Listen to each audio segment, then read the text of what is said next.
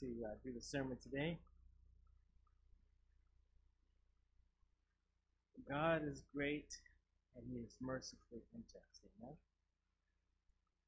The sermon today is called Generous Lives, and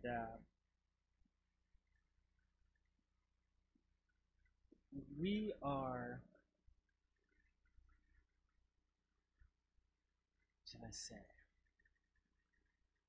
living in a time when it seems more and more that people are becoming more and more selfish.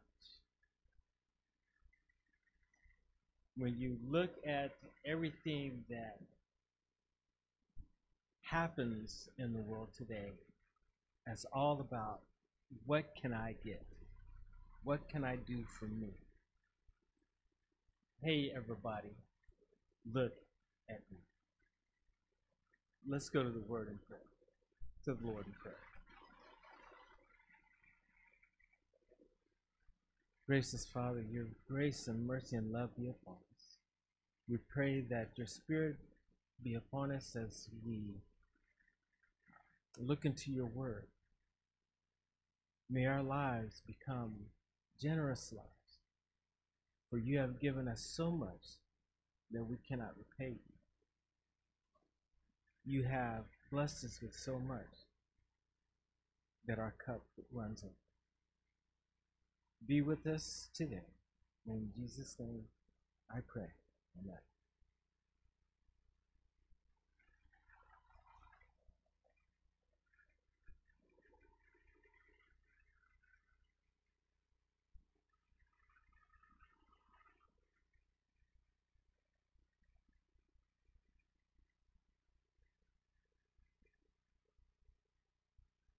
All right. Can you still hear me? Yeah, we're waiting for the mic to come on. We good? We good? Everybody can hear me? All right. There was a pastor who made a comment, and he said something about the church. And he said, the church, it may be the body of Christ, but it's also a food chain.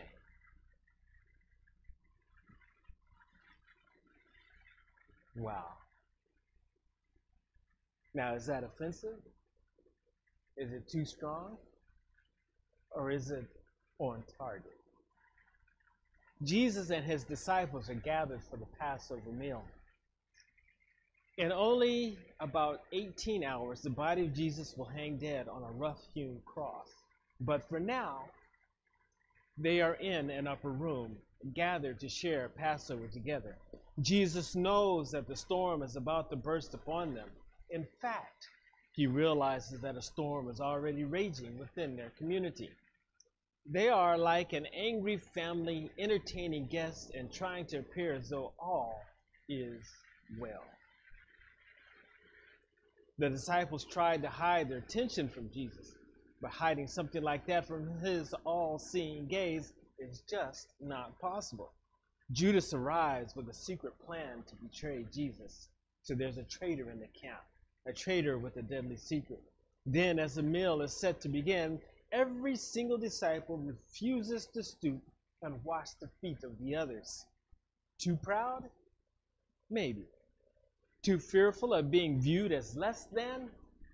Likely.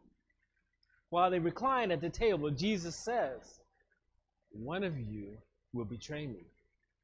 According to Luke, it's right after Jesus says that the food chain becomes evident among them. I'm the greatest, they whisper. Suspicion all begins.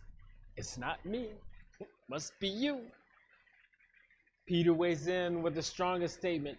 Even if everybody else betrays you, I will not. I'm ready to die for you. That's how much I love you, and that will show everyone just how loyal I am. Jesus' response, really? You'll die for me? Peter? Actually, before the night's over, you will have denied 3 times that you even know me. Denial and fear and anger and lust for supremacy. These are just a few of the emotions and inclinations swirling around in this community. Simply put, the air was filled with every kind of emotional experience guaranteed to obliterate community. And then, right in the middle of it all, Jesus says something that we can't afford to miss. He makes a statement that gives us, the basis for all true community. And it's that statement over which we will linger today. This passage comes right after Judas leaves the upper room. In fact, the verse that immediately precedes this passage says, as soon as Judas had taken the bread, he went out, and it was night. It was in John chapter 3, verse 30.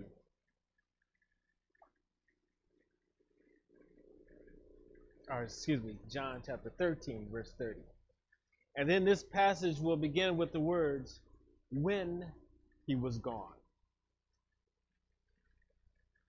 While the stench of betrayal still hangs in the air as our passage begins, it's what's at the middle of the passage that interests us today.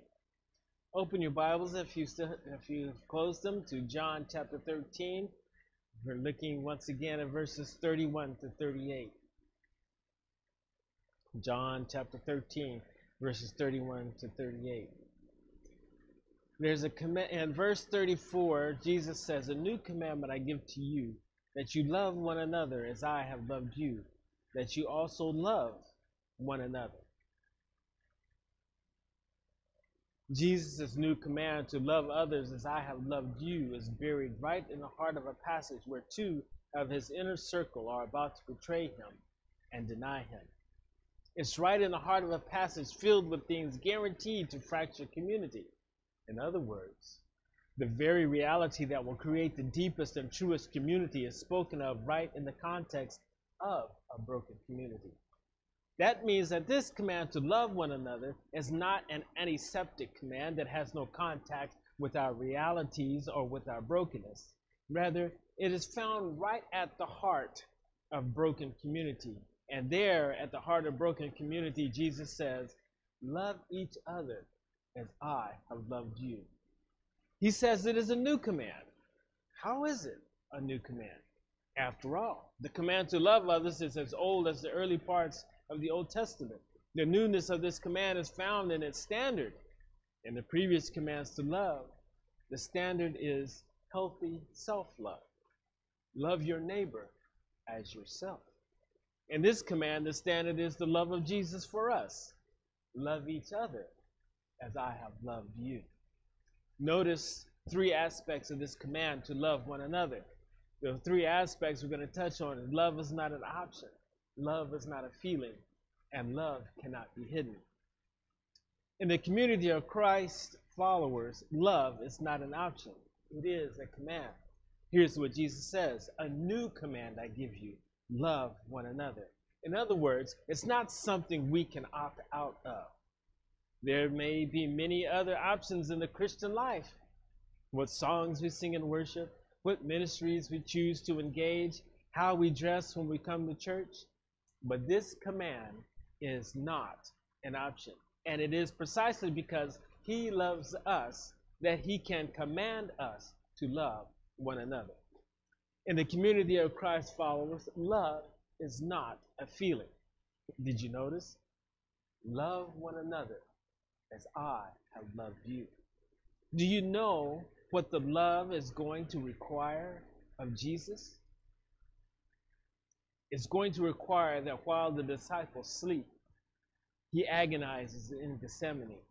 It's going to require that while the disciples flee, he subjects himself to arrest.